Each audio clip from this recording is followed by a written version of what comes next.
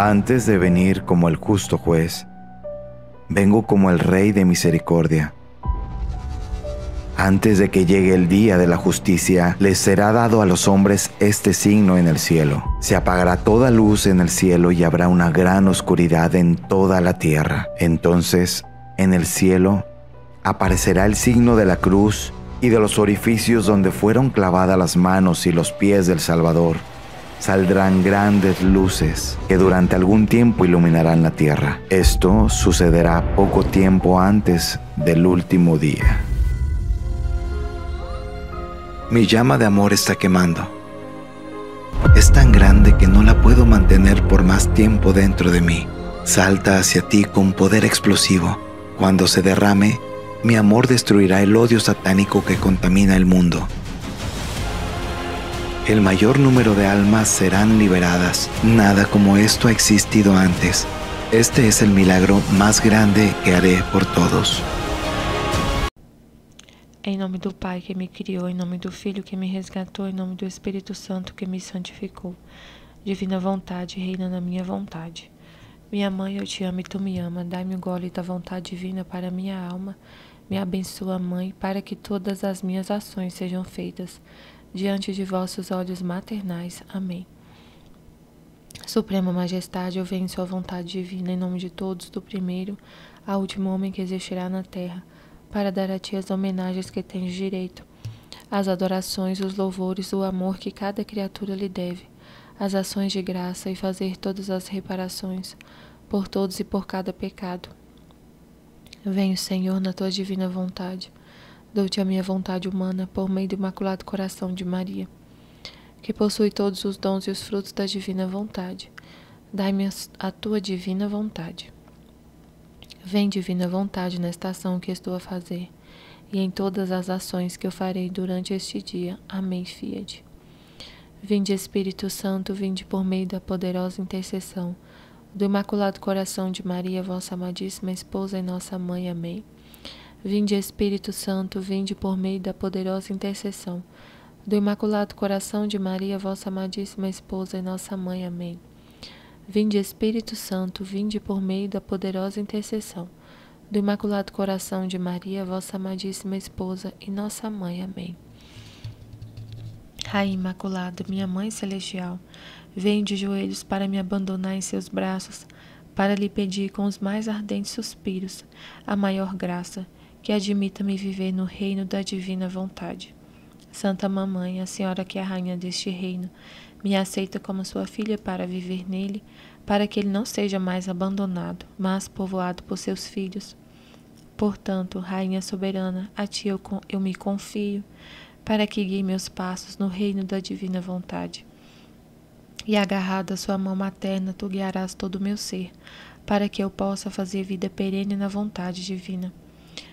A Senhora fará como sua filha, me fará como sua filha, e a ti, minha mãe, dou-lhe a entrega da minha vontade, para que eu possa trocá-la com a vontade divina, e assim poder permanecer segura de não mais deixar esse reino. Portanto, eu oro para que tu, ó Mãe, me ilumine para me fazer entender o que significa vontade de Deus. Ó vontade divina, venha a desejar pelo meu espírito, ó vontade divina, venha a circular no meu sangue. Ó vontade divina, venha olhar através dos meus olhos. Ó vontade divina, venha ouvir através dos meus ouvidos. Ó vontade divina, venha e fale pela minha voz. Ó vontade divina, venha respirar pelo meu hálito. Ó vontade divina, venha bater no meu coração. Ó vontade divina, venha atuar através dos meus movimentos.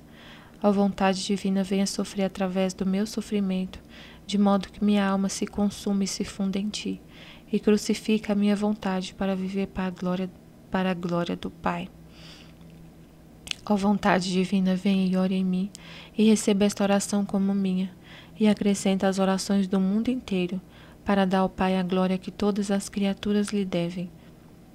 Ó vontade divina, venha para incutir em mim a fé da Santíssima Maria, para que eu possa crer em ti como ela. Ó divina vontade, venha para incutir em mim a esperança da Santíssima Maria, para que eu possa esperar em ti como ela. Ó Divina Vontade, vem incutir em mim a caridade da Santíssima Maria, para que eu te ame como ela. Ó Vontade Divina, vem orar e adorar em mim, como Jesus em sua vontade divina. Ó Vontade Divina, tu sabes como multiplicar nossas ações para o infinito. Oferece-me o santo sacrifício da cruz, como se todos tivessem participado. Venha distribuir todos os frutos deste sacrifício divino, para conceder a salvação desta maneira a todos. Amém, Fiat.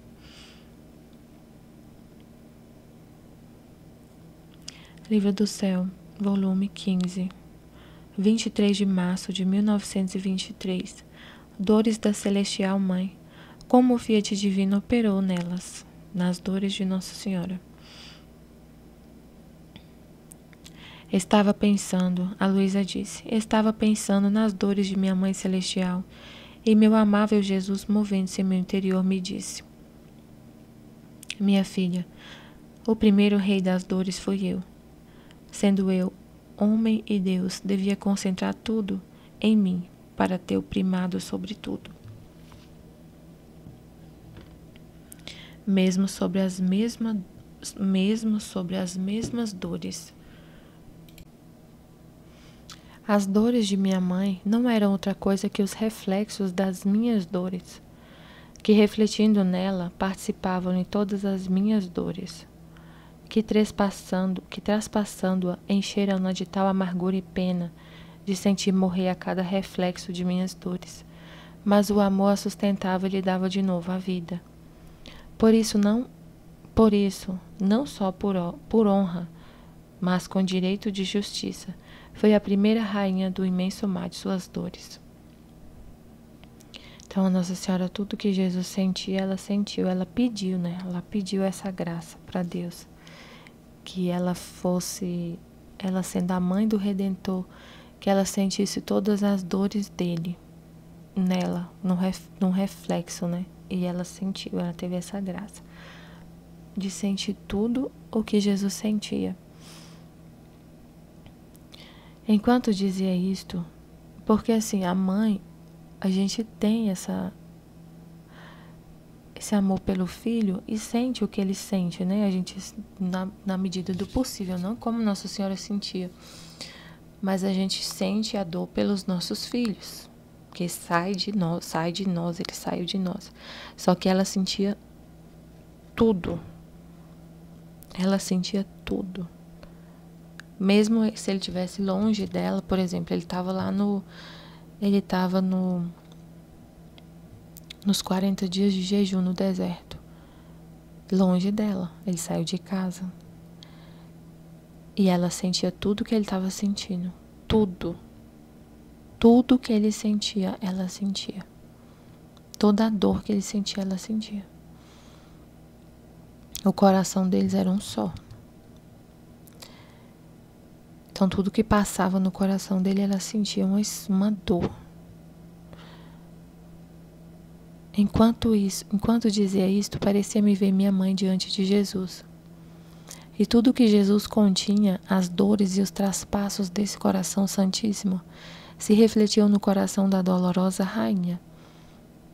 E por cada um dos reflexos se formavam tantas espadas no coração da traspassada mãe, e estas espadas eram seladas por um fiat de luz, na qual ela ficava rodeada em meio a tantos fiat de luz fugidíssima, que lhe davam tanta glória, que faltam as palavras para narrar.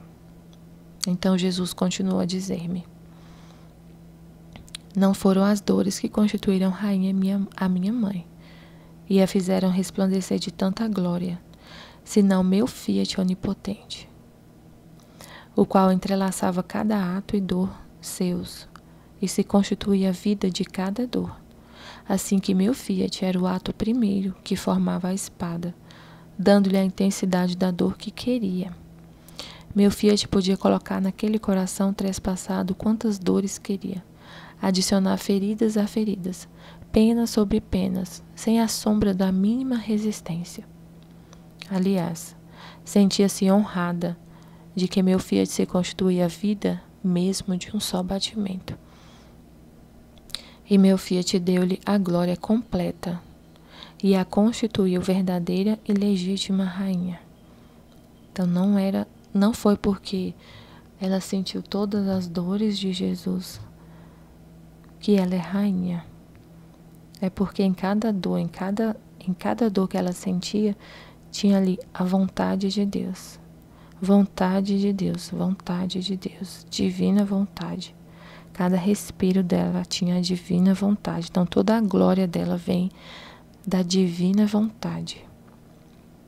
Toda a glória de Maria vem do Fiat. É o tema de uma palestra do Kairos. Toda a glória de Maria vem do Fiat. Não é da dor. Porque que não é igual ele falou, não foram as dores dela que a constituíram rainha e mãe. A mãe dele. Que fez ela resplandecer de tanta glória, de ser rainha da divina vontade. É por causa do Fiat. Porque em cada dor dela tinha a vontade de Deus. Agora, quem serão as almas nas quais possa refletir os reflexos de minhas dores e de minha própria vida?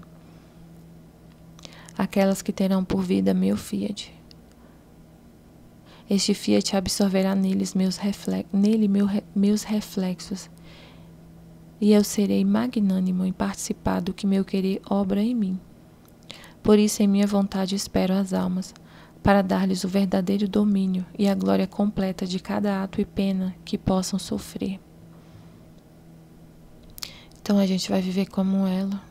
Tudo que a gente sofre, ele espera, né, as almas, para fazer com essas almas, fazer com as nossas almas o que ele fazia com a mãe dele. Que toda a nossa dor venha do Fiat. Para refletir no nosso coração as dores dele. Agora, quem serão as almas nas quais posso refletir os reflexos de minhas dores e de minha própria vida? Aquelas que terão por vida meu Fiat, minha vontade. Este Fiat absorverá nele meus reflexos. Absorverá nela, nas almas, os reflexos de Jesus. E eu serei magnânimo em participar do que meu querer obra em mim. O que a vontade divina obra em Jesus, dor. E as almas que vivem na vontade divina sentem a dor de Jesus. Sente a dor de Jesus. Se não tem mais dores suas da sua vida, as suas preocupações, suas coisas, não dói mais. O que dói é a dor de Jesus. Tudo que você sente de dor é a dor de Jesus. Você não tem mais as suas dores. Não tem, gente, não tem mais dores suas. Da sua dor não é sua mais. Então eu não tenho mais nenhuma dor. Não, eu tenho uma dor muito maior, a de Deus. Tipo assim, a gente começa a sofrer pelo que Deus sofre. Você não sofre mais por suas coisinhas, suas preocupações, por exemplo, se você estiver sentindo dor no corpo, né, por exemplo. Dor. Se você estiver sentindo dor muscular, não sei, qualquer coisa, você não vai ficar triste, seu coração não vai doer por causa disso, você não vai ficar, ai meu Deus, eu acho que eu tô com alguma coisa, nossa, perdi minha felicidade, eu não consigo mais ser feliz, porque essa dor tá me deixando perturbada. Acho que eu tô com algum problema de, sei lá, eu tô sentindo uma dor nas costas, então eu acho que eu tô com algum problema de rins, eu tô com problema na renal, então meu rim não deve estar funcionando direito, então nossa, como eu vou ser infeliz se eu tiver que fazer hemodiálise, se eu tiver que fazer alguma coisa. Meu Deus, acabou minha vida, sem minha saúde eu não sou nada. Nossa, Senhor, devolve minha saúde, porque eu não sou feliz se eu não estiver saudável. Eu não consigo ficar em paz se eu não estiver saudável. Nossa, a dor tira minha felicidade, a dor tira minha paz. Nossa Senhora. Aí você vai fazer novena para Deus tirar a sua dor e vai você vai tomar remédio, claro que você toma remédio, mas assim, isso não, eu tô querendo dizer assim, ó, a sua dor, a dor que você tá sentindo, sua falta de saúde, sei lá, não te causa tristeza, não te causa perturbação, preocupação nenhuma. Você fica assim, tranquilo, você oferece a sua dor para Deus, você fala, divina vontade, reina na minha dor, te ofereço, Senhor, essa dor que eu tô sentindo. Ofereço. Vem divina vontade reinar na minha dor. E aí você fala, é a divina vontade. Você fala assim, a divina vontade. Foi Deus que permitiu, então essa dor é divina. Não sou eu que vivo, é Cristo que vive em mim. Então é Ele que está sofrendo em mim. Quando é uma dor assim, né? Muscular, alguma coisa assim. Mas o que a gente mais sente é dor na alma. É dor no coração, na alma. Tudo, assim, você passa a ver o mundo com os olhos de Deus. E o que causa dor para Ele, causa dor em você. É a dor dele que você sente, não é sua mais. Então, se você chora, se você, né, por exemplo, quando eu vi aquele filme lá que eu falei das almas do purgatório, do filme O Purgatório, eu senti uma dor absurda na alma, uma dor muito intensa. Era de Deus, era a dor de Jesus, é a dor dele. Então ele reflete em nós a dor dele. Então ele fala, né? Não foram as dores que constituem minha mãe rainha, e a glória dela vem do Fiat.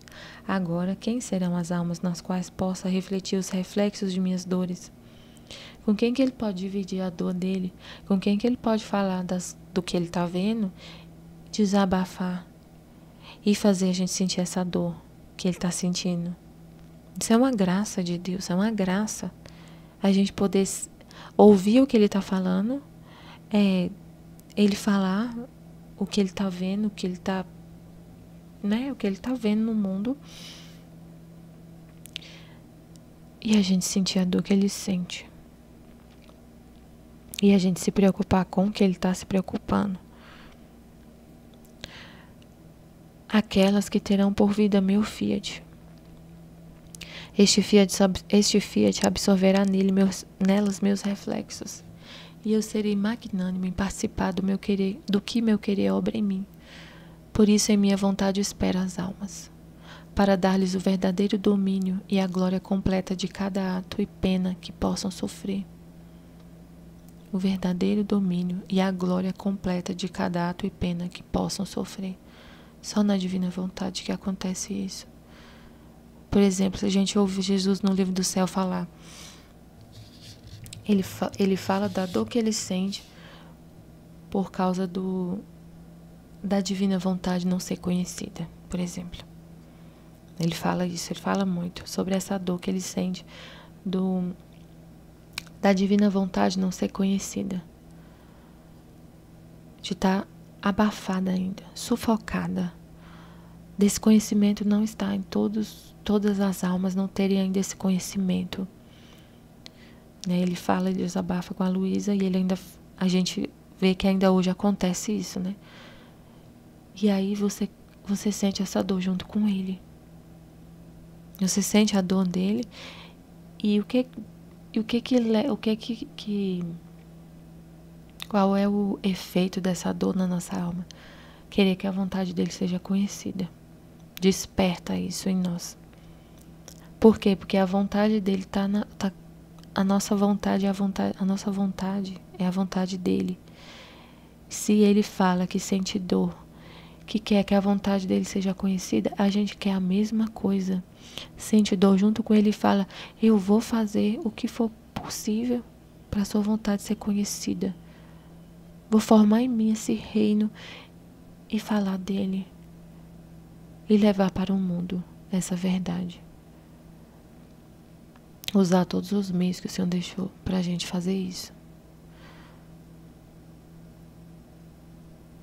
Fora de minha vontade, o obrar e o sofrer, eu não o reconheço. Meu Deus do céu. Gente do céu, isso é triste. fora de minha vontade, o obrar e o sofrer, eu não reconheço. Poderia dizer: não tenho que te dar.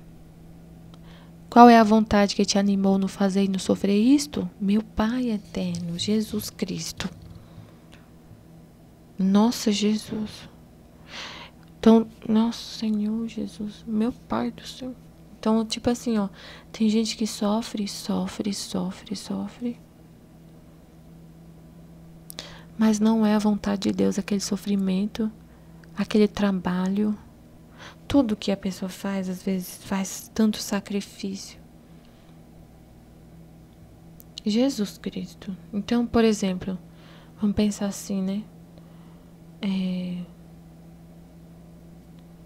Eu não sei, deixa eu pensar aqui um exemplo.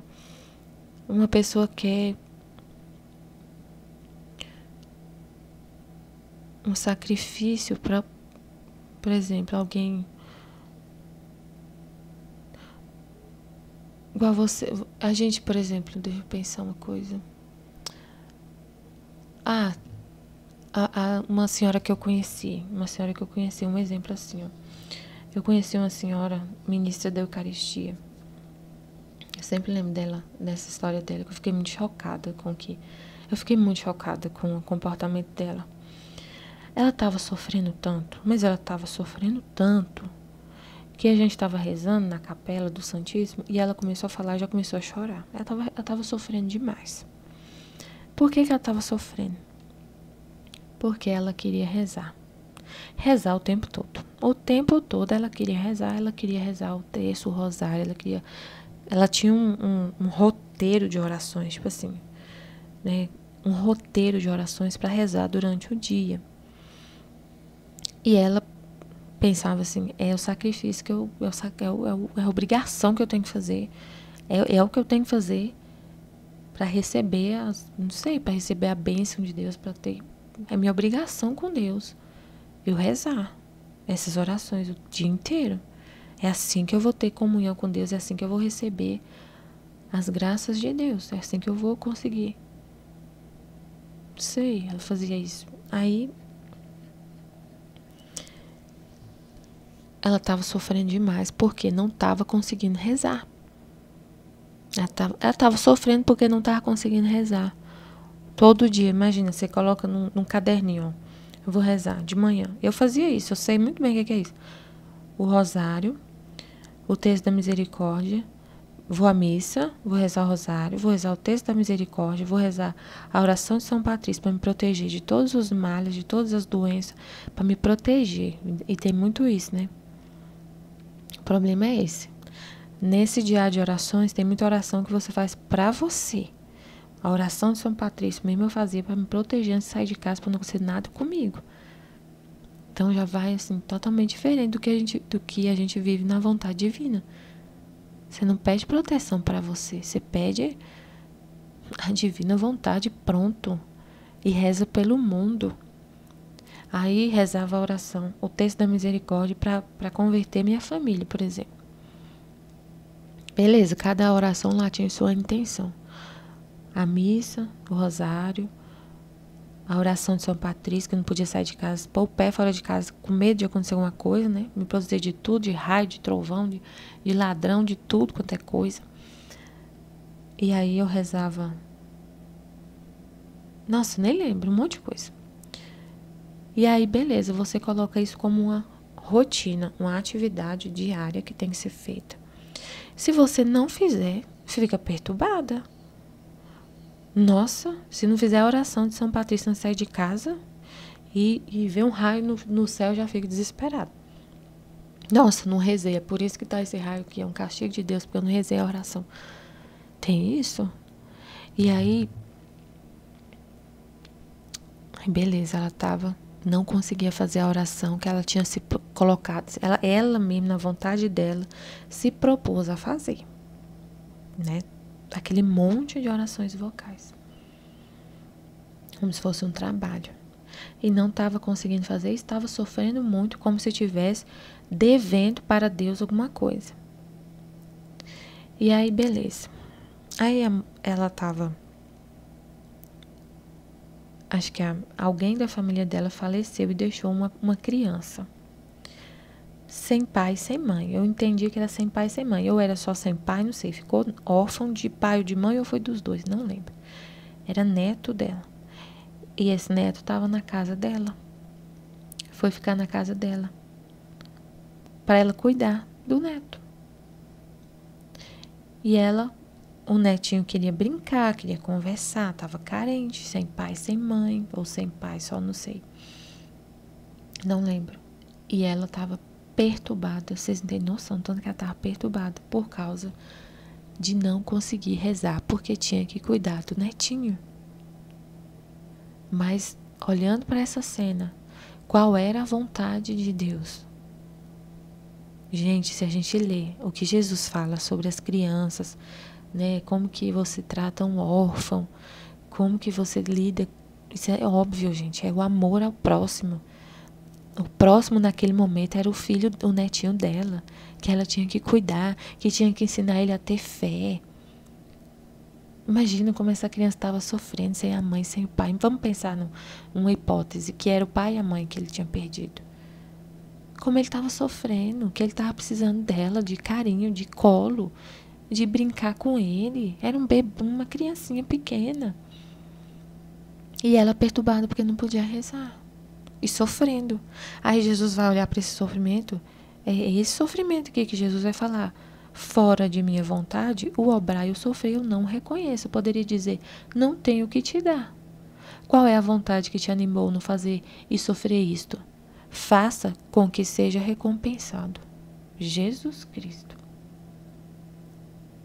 Então, você fez por sua própria vontade, né? Você, com a sua própria vontade, foi lá e fez o que você fez. Então, você fez para você mesmo. Então, não tem que te dar nada. Você mesmo que tem que se recompensar. Não foi para você que você fez? Então, você se recompense com o que você fez. Mas eu fiz uma oração. Mas não era a minha vontade. Eu não queria que naquele momento você rezasse. Eu mandei para você uma criança órfã para você cuidar. Era óbvio que eu queria que você cuidasse da criança. Quem que é o Senhor da vida que permitiu que eu... Quem que levou o pai e a mãe da criança? Quem? Então, foi a vontade de Deus. Que aquela criança ficasse daquele jeito, sem pai, sem mãe. Deus permitiu. Ele não deixa sem pai e sem mãe. Ele não deixa, porque ele continua sendo o pai da criança. E a mãe? Ele estava lendo ontem uma história de Jesus falando para um órfão. Ele conversando com um órfão, um menininho órfão. Como é que é o nome dele? Zacarias. Um menininho órfão. Ele falou, você não está sem pai. Deus continua com você. Ele é seu pai. Você tem um pai no céu. E o seu pai, a alma do seu pai continua te amando. Ele está no seio de Abraão. Tenha fé nisso. Creia nisso. Então é esse tipo de conversa que a gente tem que ter. Que ela tinha que ter com a criança, né? Para confortar o coração. E aí, ela estava sofrendo. Imagina, gente, que situação. Deus colocando a criança para ela cuidar e ela sofrendo por causa das orações dela, ela pensando nela, no egoísmo dela. E ela estava sofrendo demais, porque achava que não estava fazendo o que Deus queria. Como assim? O que Deus queria dela era cuidar do nenê. Só que é o que Jesus fala da vontade humana. Se você vive na sua vontade humana, é desse jeito, você não enxerga as coisas, não. Você não enxerga. Você não vê nada, você não vê um palmo na sua frente. Você só olha para você mesmo. E por mais que seja, nossa, mas ela é muito santa, ela rezava muito. Gente, é isso que acontece. Ele está falando até de oração, dessa forma de oração. Eu não estou falando que Jesus está falando que não é para a gente rezar nunca.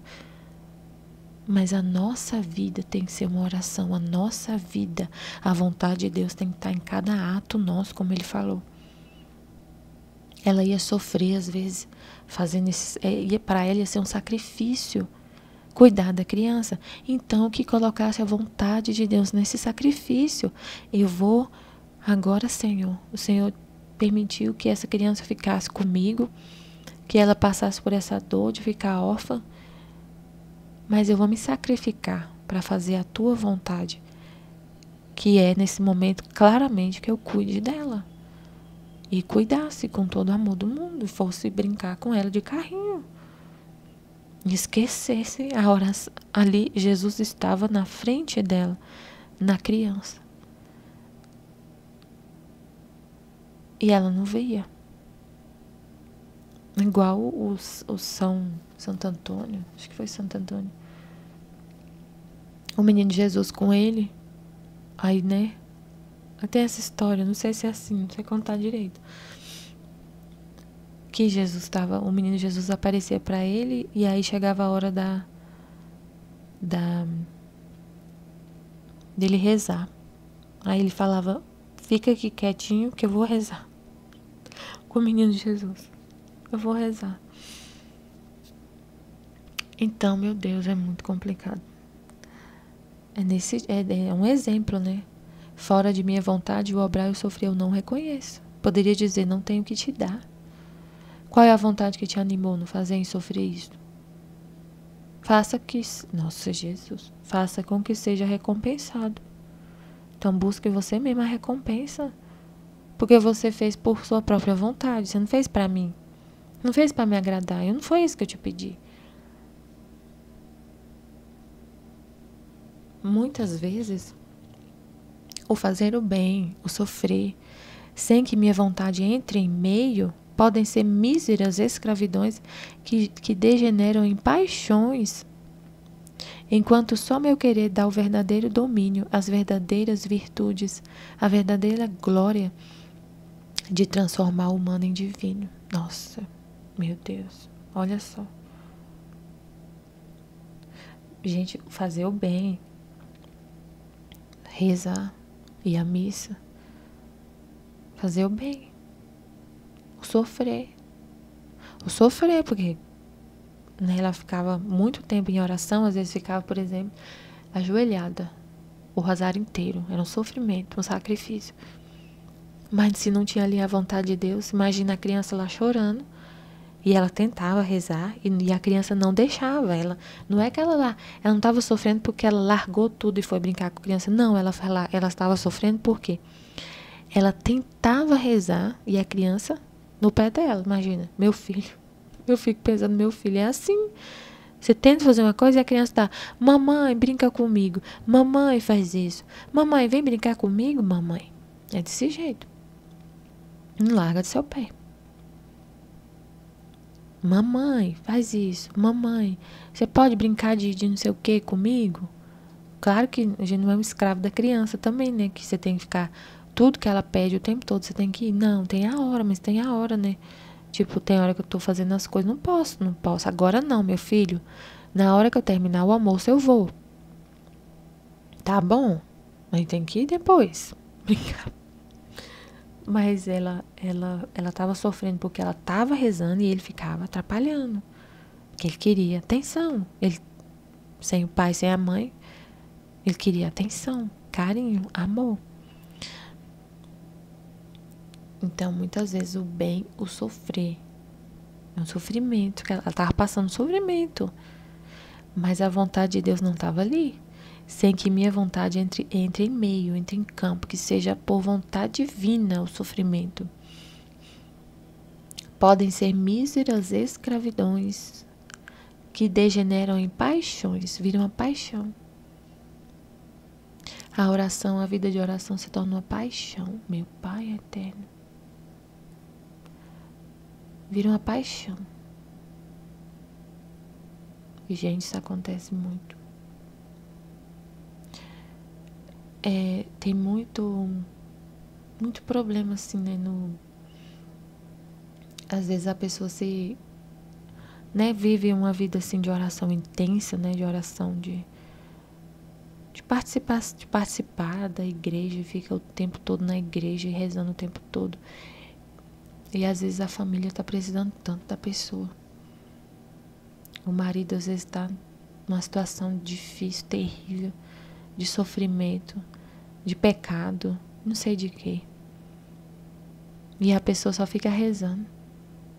Rezando para quê? Para Deus ir lá e consertar aí a intenção dela. Jesus converte meu marido, Jesus converte meu marido, Jesus converte meu marido.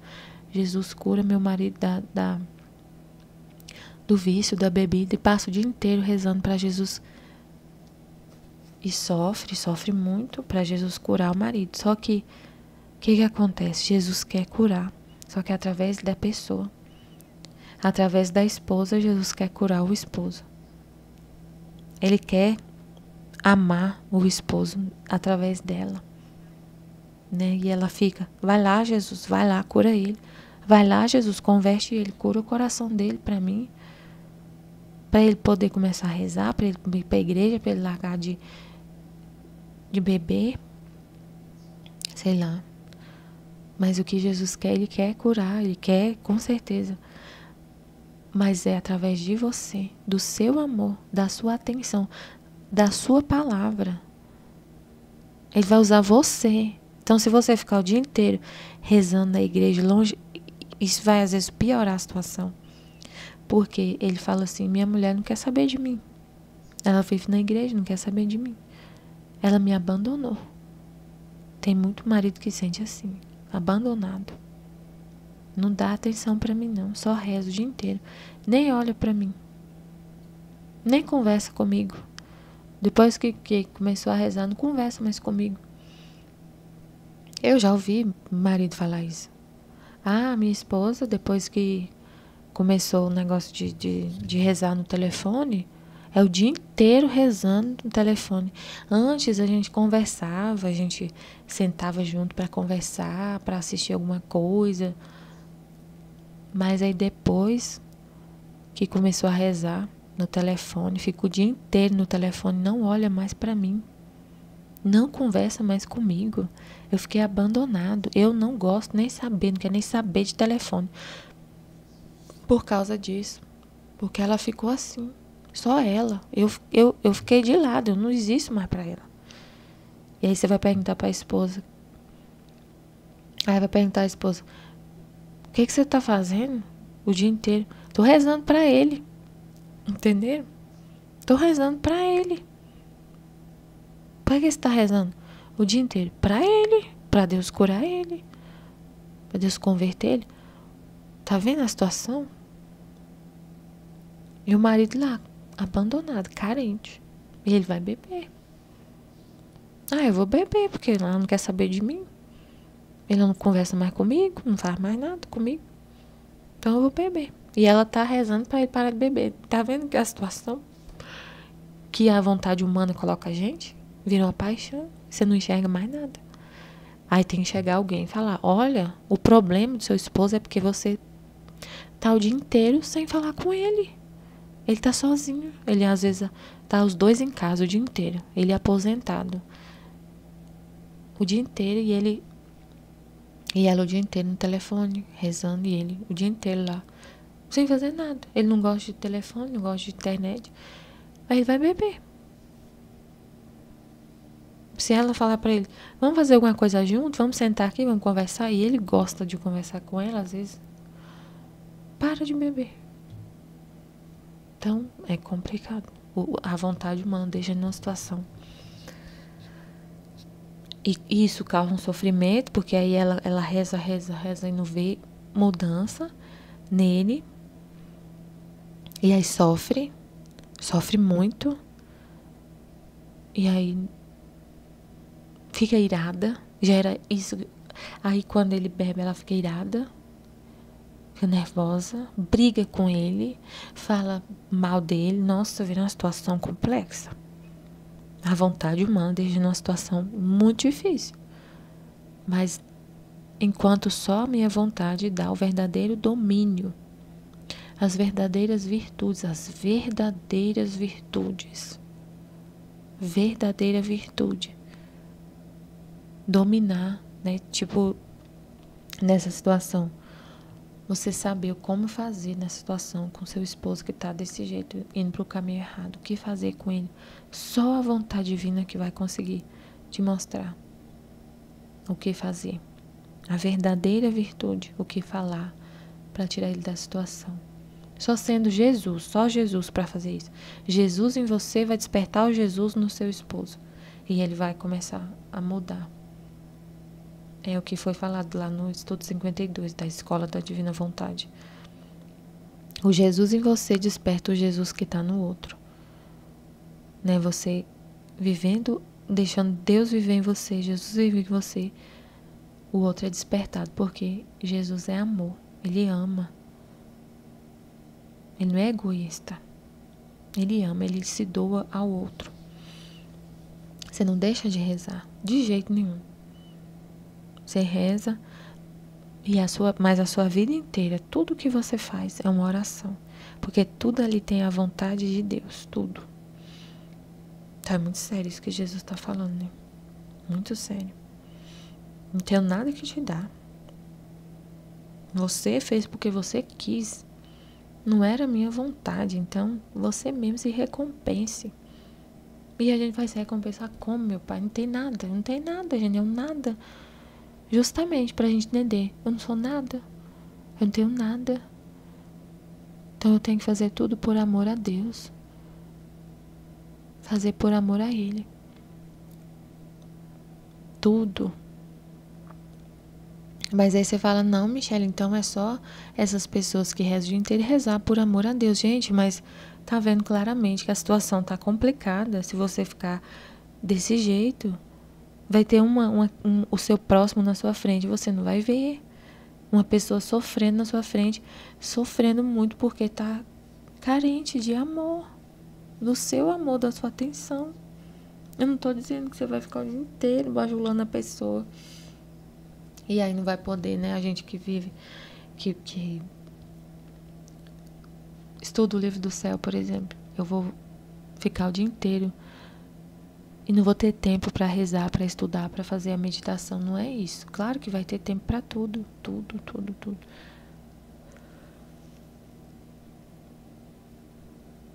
Deus vai te mostrar a hora de fazer tudo. Né? Eu não tô falando que você tem que ficar o dia inteiro grudado com as pessoas. Não, de jeito nenhum.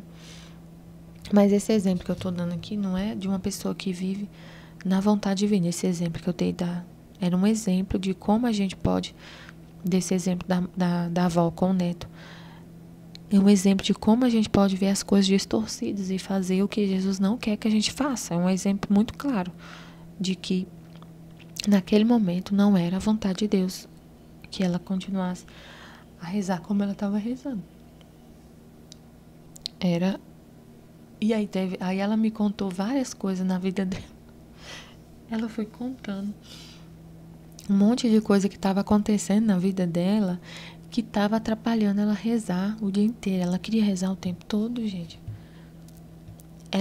A irmã dela chamou ela para viajar. Ela não queria viajar, não. Ela só queria ficar rezando. Isolada no mundo dela, rezando. E a irmã dela chamou ela para viajar e ela não queria ir de jeito nenhum. E aí ela acabou, eu vou. Entendeu que era a vontade de Deus e foi.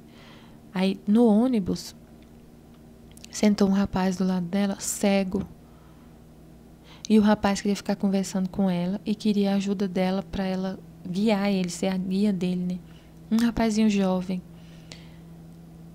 E aí ela, de novo, ele vai me atrapalhar a rezar. De novo ela falou, eu fiquei sofrendo, eu sofri muito porque ele não deixava eu rezar.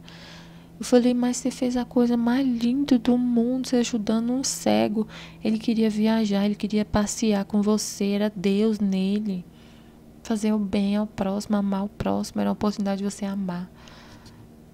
Aí ela falou, tá, eu fiz, mas eu fiquei sofrendo tanto porque tinha que fazer isso. Meu Deus.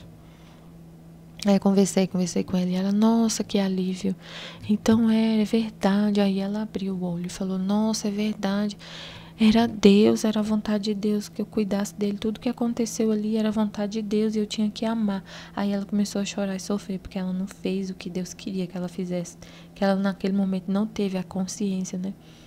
que ela ficou resistente em fazer o que Deus estava pedindo para ela. Ela ficou chorando, arrependida. Mas é assim. Aí depois ela nunca mais ia fazer isso, né? Eu espero que não. Que ela ia entender que tem momentos que Deus ia pedir para ela outra coisa. Que ela cuidasse de um netinho, que ela ajudasse um cego, que ela conversasse com alguém que estava precisando. Deus quer transbordar através dela para o outro. É isso. Se ela está buscando a Deus, assim, com essa sede de buscar a oração, é para a oração ser uma fonte de amor no coração dela para o próximo. Então, quanta coisa ela pode... Tem amor ali no coração dela por Deus que quer sair, quer desabafar no outro, quer salvar, quer libertar outras pessoas, quer ajudar outras pessoas. E aí, se ela põe resistência... Não quero só ficar rezando, não quero falar com ninguém, não quero nada, eu quero ficar só na minha casa o dia inteiro rezando. Né? Aí é complicado.